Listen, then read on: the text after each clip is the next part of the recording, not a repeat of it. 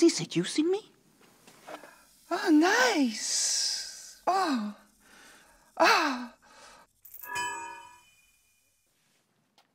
A chastity belt? What am I? A garter snake?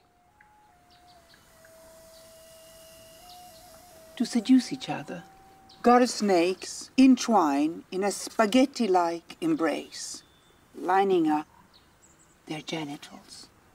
She has a cloaca. He has 2 penises, the hemipins. after ejaculating, he plucks up her genitals to prevent other males from mating with her. Lots of males use plugs like chastity belts, like bats, rats, squirrels. Consequently, they all evolve penises to try to dislodge the plugs left by previous lovers.